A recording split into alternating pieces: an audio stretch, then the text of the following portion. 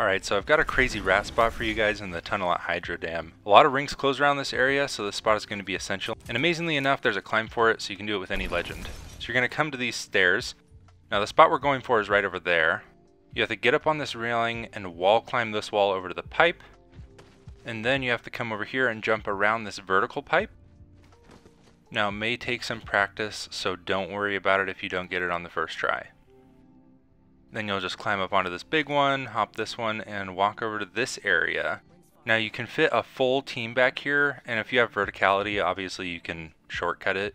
But this is a ridiculous spot. It's back in the dark, and you can fit a whole team back here. So it's in this front side of the building at Hydrodam, and having a climb making it accessible to any legend is just amazing. And it could even potentially be really good for ambushing.